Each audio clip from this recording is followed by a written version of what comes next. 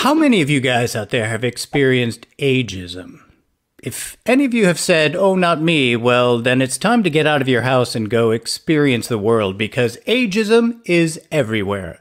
Hello and welcome to No Two Gays About It, the show for the over 50 gay male, hosted by two over 50 gay men. Hi, I'm Tom Burke. And I'm Michael Foley, and a victim of ageism. As we all are, Michael, we need to start talking about this because apparently no one really wants to do that. And that's why we're here, right? Exactly. So before we really delve into this, we've got to figure out where in our lives is ageism affecting us. True that. But before we get started, now would be a great time for you guys out there to click like and subscribe. And if you want to get a notification anytime a new video drops, ring that little bell. And you'll be right on the same page as we are. Awesome. All right. So ageism, like I said, it is absolutely everywhere. Where is it actually? Definitely professional. Definitely socially, too. Socially. And not just about dating and relationships, but socially, social world out there. Without a doubt. Sexually. Big time. Big time. Yeah. Big time. In the medical world, everywhere you go, we are finding ageism. Yeah. So the medical profession is actually a good one. Yeah. So I'm looking forward to talking about that one as well. Well, let's jump right in there right now. So you tell me, where have you experienced ageism in the medical world? Well, knock wood, I don't have a lot of issues at the moment, but I have friends who are going through a number of different things. And they've experienced this thing where the doctor just sort of brushes them off because this is their recount, is that they feel the doctor knows there isn't that much time left for them. So they're like, I'm moving on. This is what you do. Are you kidding? No, I swear to God. Oh, my God. Yeah. A friend just had surgery, and he said the doctor couldn't have been. I mean, doctors are kind of cold anyway. It's just the way it is. And he was like, the doctor, if he spent 30 seconds with him, it was like, oh, okay, my nurse will be in. See you later. Wow. And he felt that that was something that was definitely, when he was younger, he didn't experience that from a doctor or any medical professional. They tend to spend more time with him than this particular doctor did. And he said he's had this doctor for a couple of years now. And is the doctor younger than he is? Of course. Yeah, right. Yeah. Okay. You know, with me, I have this, I don't know how great it is because sometimes it gets way too personal. This great doctor who, 2 years ago, I went into him and was like, why can't I lose weight? And he was like, because you're old. And I was like, you're the same age. He goes, I know. That's why I can't lose weight either. Right. So, on that level, it's awesome to have a contemporary who sort of gets where you are because he's in the same place. And he's been my doctor for about the last 15 years. So I'm kind of blessed with that. But okay. And that's why I go back to LA from Palm Springs, to see my doctor, just because I don't want to have to deal with a younger doctor here and someone getting to know me. I mean, once you find a doctor that you really click with, it's, great to stay with them. Yeah. But if you're finding a doctor our age, well, then they tend to be retiring. So, all right, let me tell you a couple of places in this medical world where I have experienced ageism. I'm really, really fortunate. I'm very healthy. I take absolutely no medication.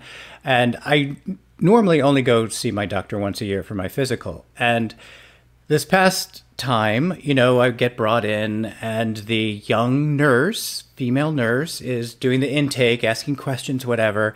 She looks at my thing and then she looks over at me and says, "Aw, you don't take any medication. Good for you." In that patronizing way. I wanted to stand up and go, bitch. Yeah, something, right? But in that sing-songy voice that she talks to every old person with. Oh my God. I was like, seriously? It's funny. It's almost like we become a pet where they use that same voice that they do on their dog, where it's like, oh, aren't you cute? Right? Yeah, so you can still walk upright. Yay, good for you. Oh, even better. So, okay, when I had my last colonoscopy, because we are over a certain age and we have to have those.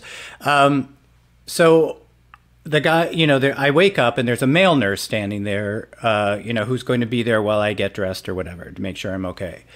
So I get up and I just grab my clothes and I get dressed, and he's like, "Oh, you're so strong." Oh my God. I'm like, "What?" He's like, "Well, you got dressed all by yourself." And Oh my God. Oh my God. I am not ancient. Seriously. Like, well, in the eyes of a 20 or 30-year-old, I guess we really are. But I totally get that. But do you have to be condescending? That's the thing. Yeah. Both times. I think it's very kind of them to want to talk to an older person in a very sweet, gentle way. But read the room, guy. Yeah. Like, I jumped up and got dressed. Okay. I'm not feeble. Don't talk to me that way, Yeah. Really pissed me off. So maybe, and then I guess thinking while I was on my way home, thinking like, did I used to talk to old people like that? Is it just something that a younger person does? You think you're showing them respect, but it's really not. Yeah, I think there's a difference between respect and condensation. Well, that too. Being condescending. We're old. We kind of leak everywhere, from right? places that we shouldn't. Yeah. But all of this, joking aside, we are finding this ageism, whether it be younger doctors or nurses or, as we're aging, yeah, everyone's going to be younger than us. But do we really have to be treated as these feeble-minded, imbecile, whatever, No, and I'm sorry. I think back in our day, we had a respect and a reverence for people who were older. I think that has gone away with the younger generations for some reason, and that would fall into the social aspect. Yeah, it's funny. That just clicked in me as well. Yeah. So socially, yes, we older gay men are finding ageism in the social world, right? Just going out to bars or out to places, you're treated differently by, younger gay men. But we tend to treat ourselves differently as well. There's this thing called internalized gay ageism. And it is about how we perceive ourselves as well. So we have to remember that's a kind of a link in that social chain, is how we present ourselves and how we represent ourselves as valuable individuals within the community. Because I think for a lot of men our age, we tend to feel irrelevant or unseen. And that's that has a ripple effect outward. Right. Okay, well,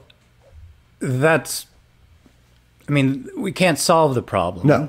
Obviously, but let's just keep talking about where is this problem? So socially, this is something, which is great. You just brought up how we perceive ourselves, but a lot of ageism is being hurled at those older gay guys who are trying to be 20 years old. Yeah. They're dressing younger and they're dyeing their hair and they're trying to be like, oh, I'm hip and using the cool lingo that the kids are using. And that's when the younger gays are looking at them going like, oh my God, as opposed to just owning your age and being these mature, charming men that we are. I think that would garner more respect than, wearing Daisy Dukes and a crop top and trying to be 20. Or a shirt that's 3 sizes too small. Leave that for the younger generation. Right.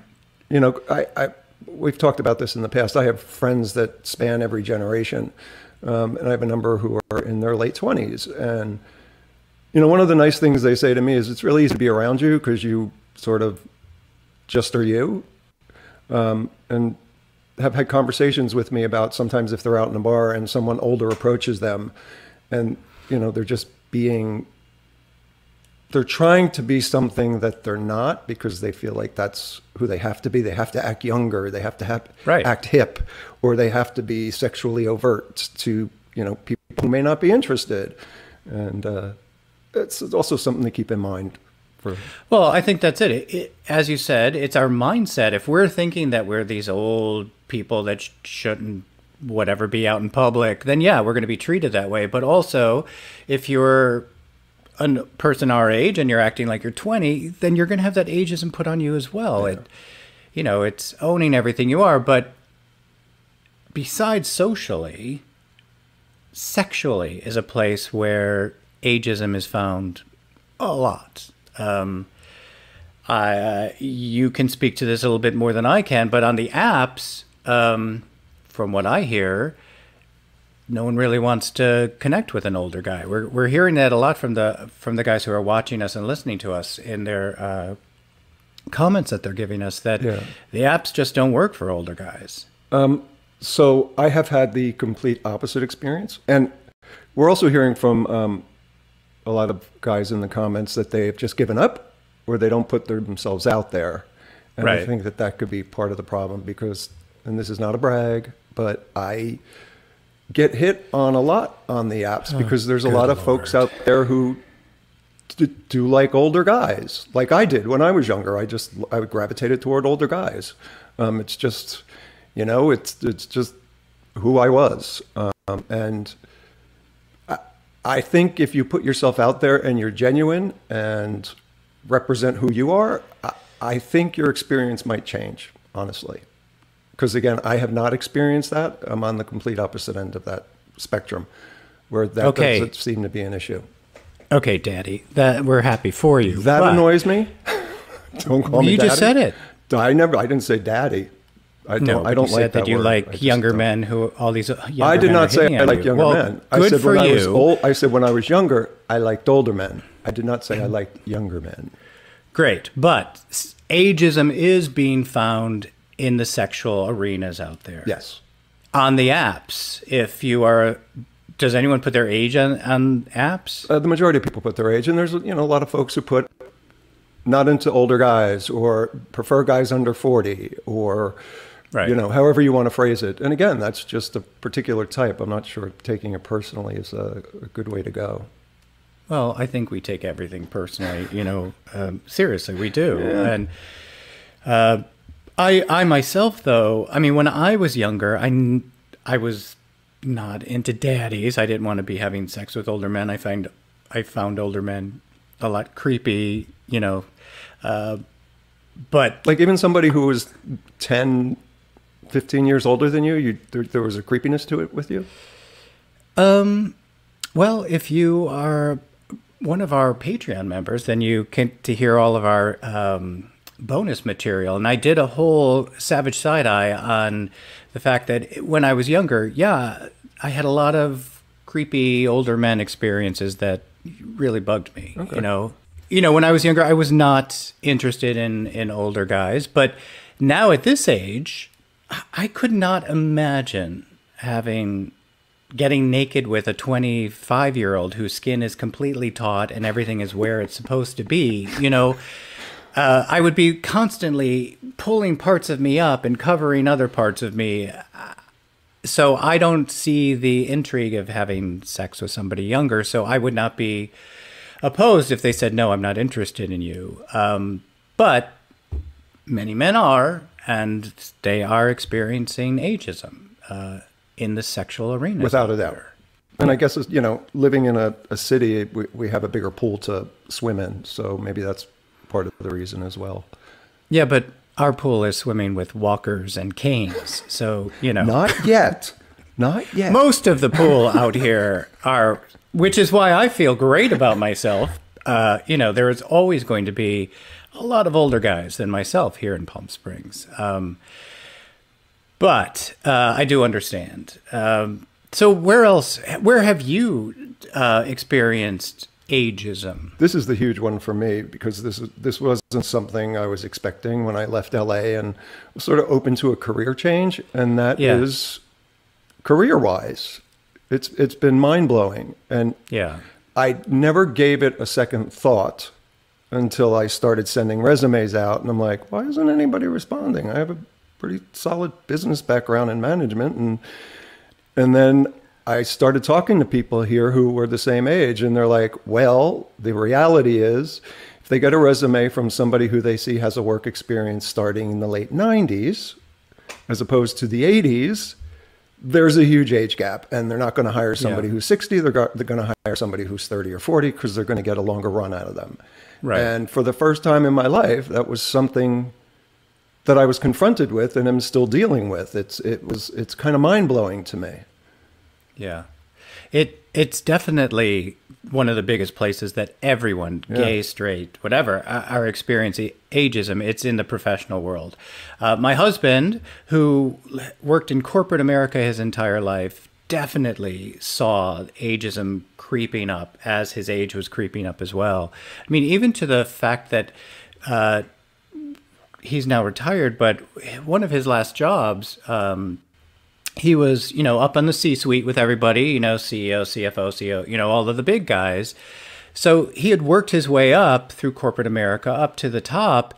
And this company that he worked with, the way that they got rid of a lot of the older people, and it's not because of, they need that experience, but the more experience and the older you are, the more expensive you are, Yeah. And so they wanted to kind of whittle them out. And how they did that was they moved their offices, and they knew that none of the younger people or the older people who are established and have kids in schools and everything were going to go with them. So it was their kind of legal way of chopping away at the the older experienced people. And let's be real, if you hire a 20 or 30-year-old, they're asking for a salary is going to be way lower than ours is. So that's actually a good point too. Which, yes, is definitely true, but also they don't know what they're doing. Yeah.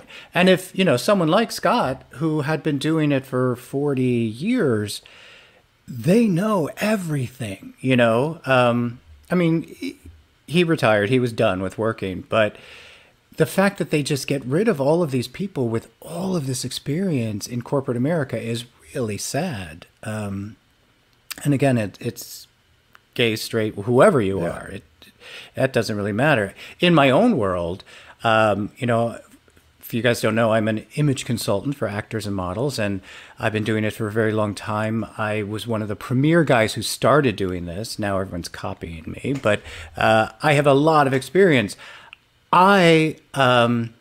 Agents send people to me, production companies send people to me.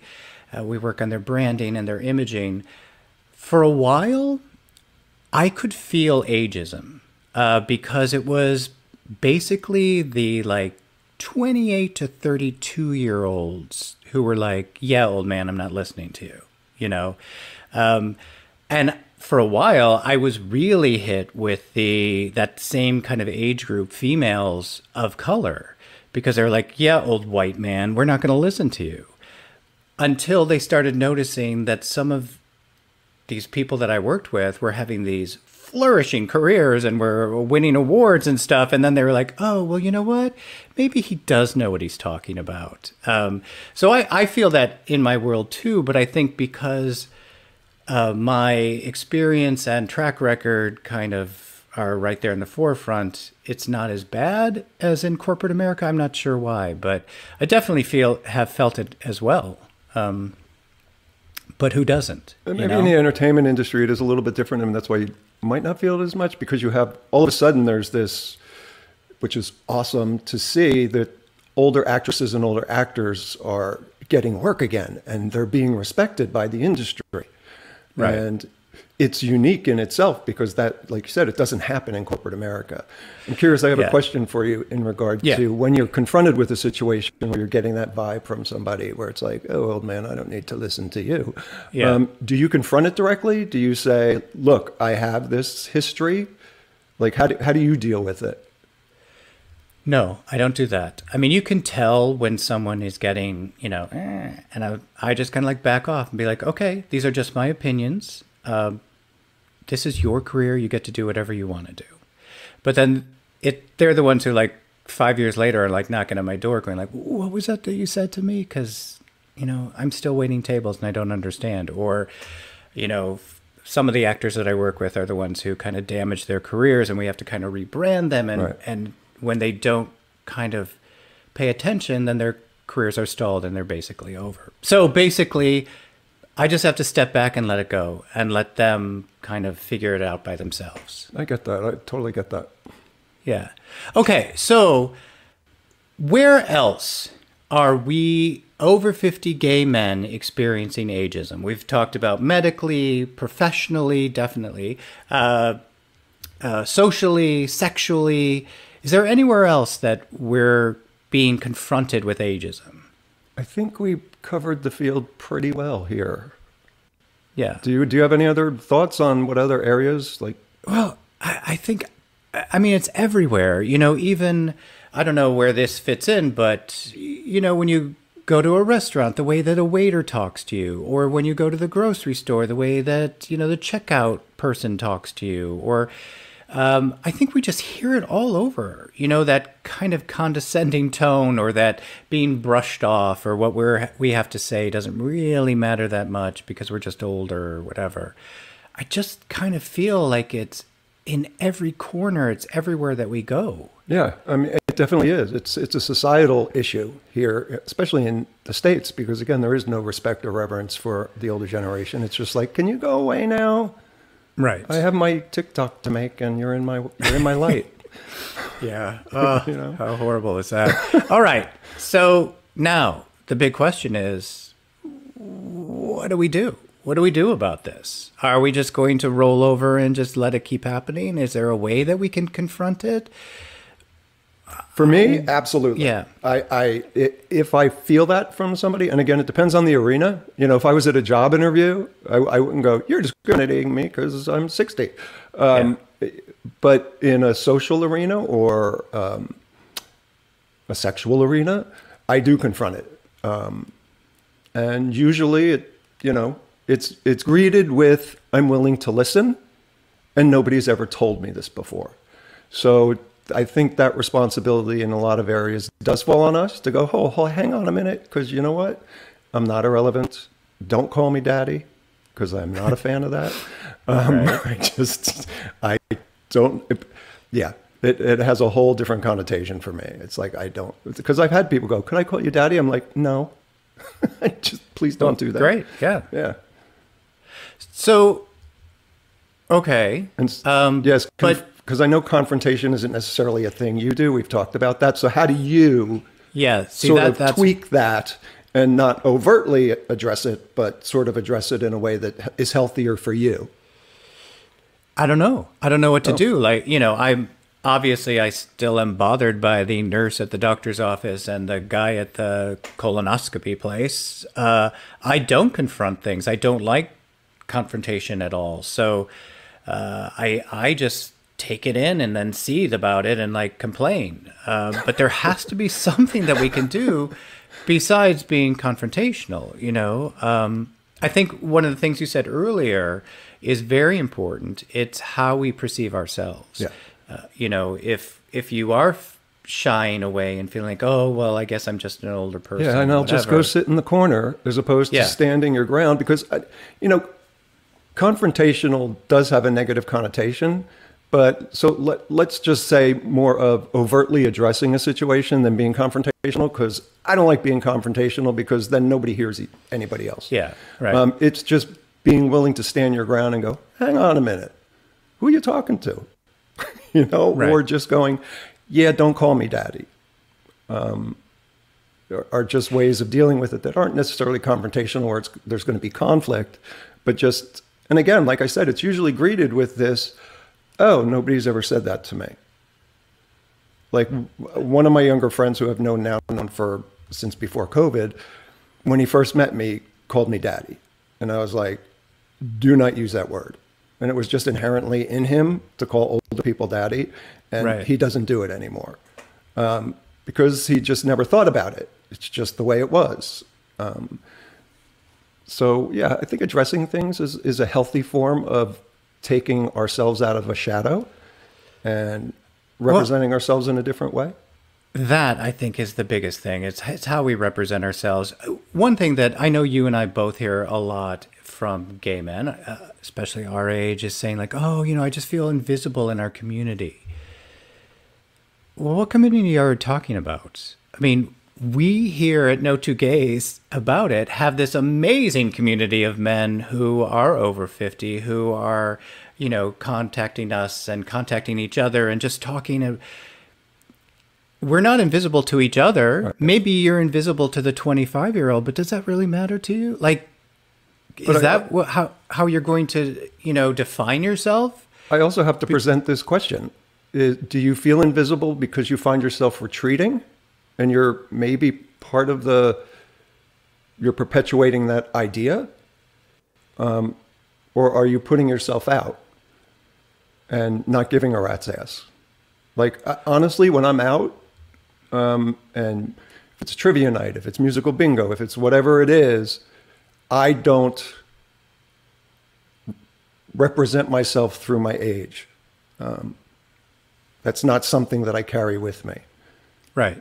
So and I know it would be easy to do. It would be very easy just to sort of retreat and go, I'm over 60 and I just feel like I should go away. Yeah, but who are they retreating from? Like I said, if you're retreating because of the 20-year-olds don't want to date you, but look at all of these most amazing men who are over 50 that are out there. You're not invisible to them. So I think we're doing this to ourselves in a way, too. That was the point I was trying to make and probably didn't do it as eloquently. But that was just it. Are we doing this to ourselves in part? Yeah, totally. I think so. I mean, no, not professionally, definitely. Right. That's there, right? But socially and sexually too. Like I'm invisible to the 20-year-old. Okay, but you're not to this amazing group of men over here, and it's just because you in your mind only want. I don't understand that. Only want to be having sex with somebody younger than you and not someone your own age. But, you know, yeah, we're doing it to ourselves. We're kind of putting this whole thing on ourselves in a way. And at least that's how I feel, you know? Being out there and being in the dating world, there are a lot of guys my age who enjoy dating guys my age. And I'm one of them. But in regard to maybe just focusing too much on the younger generation, there's a sense of validation that I know some people get from that. And maybe if we take a look at that, that's why I said you sort of got to take a look at both sides of the coin when it comes to social or sexual. Like, am I part of the problem? Am I getting in my own way? And again, there's still going to be 20-year-olds out there who enjoy the company of an older guy. It's always been that way. But is that what's going to validate you and make you feel better about yourself and your aging? I think then that's when it might get a little muddy and you might need to take a look at it. I agree with you. And as we have seen since we've been doing this show, the most amazing community of gay men out there are over 50 years old who have so much to offer and so much to give. And you're not invisible to them. There's no ageism there. You know, I think, I don't know. I just want everyone to kind of look around. You're not invisible. You're definitely not to us. As I keep saying, we have this most amazing community that we're building. For those of you out there, if you're commenting to us on YouTube, you see all of these great men, and you can comment to each other. We're building a community on Facebook. It's a private community, but you can join with us. We definitely have a community over at Patreon. And if you don't know what Patreon is, it's this really great place that helps support our show, keeps it going.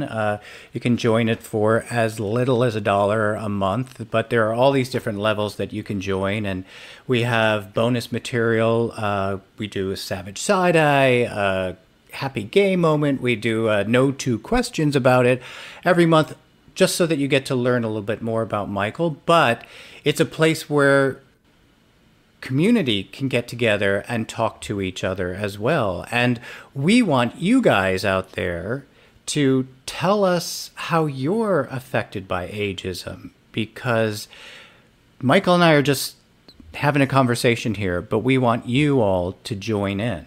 Yeah, and I can't tell you how much we really appreciate, especially on YouTube, where people do share so much in regard to their experience and their lives on the subjects we talk about. We appreciate that more than you could know, and your sharing your experiences, I think, helps build the community for us guys over 50, and just strengthens us and gives us more strength to go out into the world, because we realize we're not the only ones going through this crap. That's the thing. Yeah. We're all going through this, right? And let us know, how can we combat ageism? We're going to have to keep talking about this, because we're trying to get this next chapter of our lives to be one of the best of our lives. And any wall that we're hitting, like ageism, we want to break down. So let us know how you are dealing with ageism, and what are things that you can help the rest of us learn about it and how to move past it. Yeah, and if you have any tools that you've sort of, discovered in your toolbox for dealing with it, please share it, because we need to hear it. We're all going through this, Exactly. And it's not just Michael and I, it's all of us out there. Yeah. We all want to hear it, and we all want to build each other up. And again, I just keep hearing people say in my head, like, oh, I'm just invisible to the community. No, you're not. You're not invisible to this part of our community. And it's an amazing part of our community. We have all lived such varied and full and exciting lives, and we need to share all of our experiences with each other. And so if you guys do want to reach out to us, you could hit us up across social media at No Two Gays About It. And just remember, it's the number 2. And again, that's across social media. And if you want to send us a more personal message, you could feel free to Gmail us at no2gaysabout@gmail.com. And we will definitely get back to you, because believe it or not, Tom and I look at every single comment, and we read every single comment, and we answer every single email we get. So, we really want to hear from you. Yeah, and we so appreciate you guys. All right, Michael, so let's kind of sum this whole thing up. Ageism in our community. Yes, it's there. Nothing we can do about Not it. A thing. It's there. It's there professionally, which is a really hard one to deal with. Yeah, that feels like one that's a little bit out of our control on some level. Totally. We can do what we do, and we push forward as much as we can, but the bottom line in that venue, the decision is up to somebody else. But you know what? If a lot of gay men our age and older are men who own and operate companies, it's our plea to them, not a plea, but just like, hey, guys. No, let's call it a plea. I'm good with that. I'm pleading. Give me a fucking job. That's the thing. I want a regular paycheck. You know how awesome we all are. Yeah. Don't kick us out. Don't get rid of us. Use our experience. Yeah, so I guess that is kind of a plea to people out there. And let's be real, our generation has a work ethic. Oh my God, because right? We've had to, because a lot of us from the time we were teenagers and came out of the closet really fended for ourselves and have taken care of ourselves every single step of the way. Right. And so we have a work ethic. We also learned from our parents who, the boomer generation out of World War II, who really had that work ethic and were striving for the American dream. We saw that. So I think that helped spur that into ourselves, which is great. But all right, so professionally, yes, it's out there. We can't really do much unless we own a company or we are employing people. Socially, step out of the shadow. That's what I'm going to say. Don't put baby in a corner. Because sometimes we do that. You know me and my pop culture references. I can't help myself. Sometimes we do that to ourselves, where there's just this defeatist attitude. It's like, oh, I'm too old. Get that out of your vocabulary, because you're not. Until you're 6 feet under, you're not too old.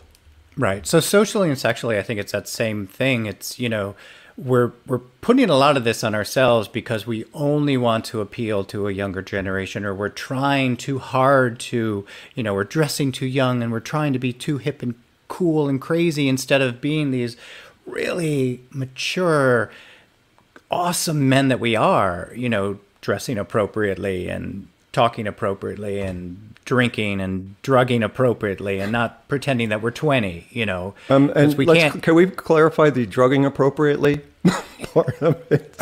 Well, I'm talking that we all take you're not roofing somebody, right?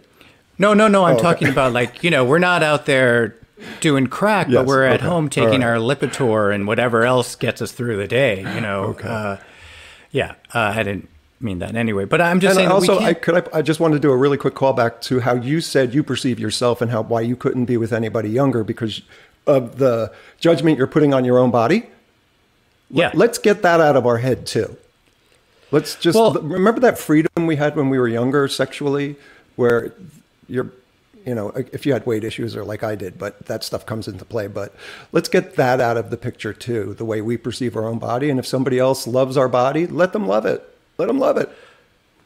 Well, I'm not putting judgment on my body. I'm just putting judgment on my body if I'm sitting next to a naked 25-year-old. And therein lies my point. Let's take that out of the equation.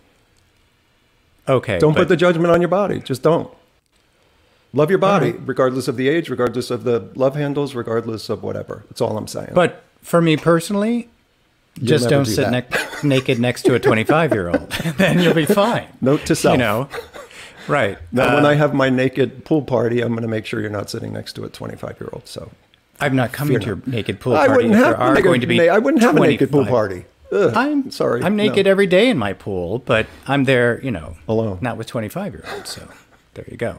So I think it's also perception about ourselves. There's just a lot that we can do to combat this ageism, and we just have to take control back and not let people's opinions alter how we feel about ourselves, right?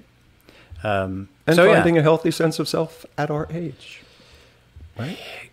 It's an everyday struggle that we have to just keep on doing, you know? Just love who you are. And in fact, how I end every session that I do when I'm working with people is by saying, you are enough.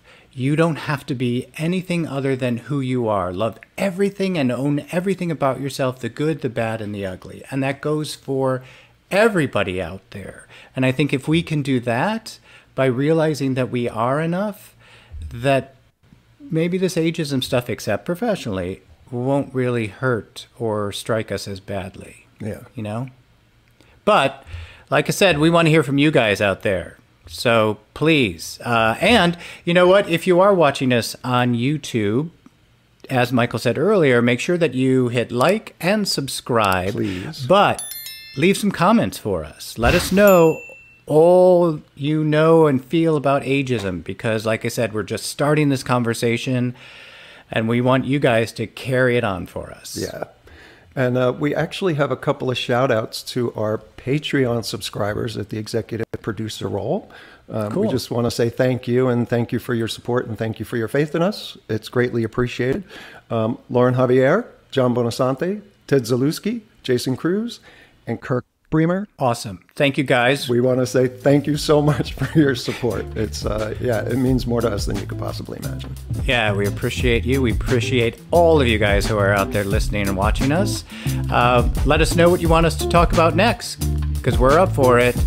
All right, Michael, this has been awesome. Own who you are, and don't let those younger people take away any of your power. Until next time. Until next time, thanks, Tom, and thank you guys for listening. Thanks.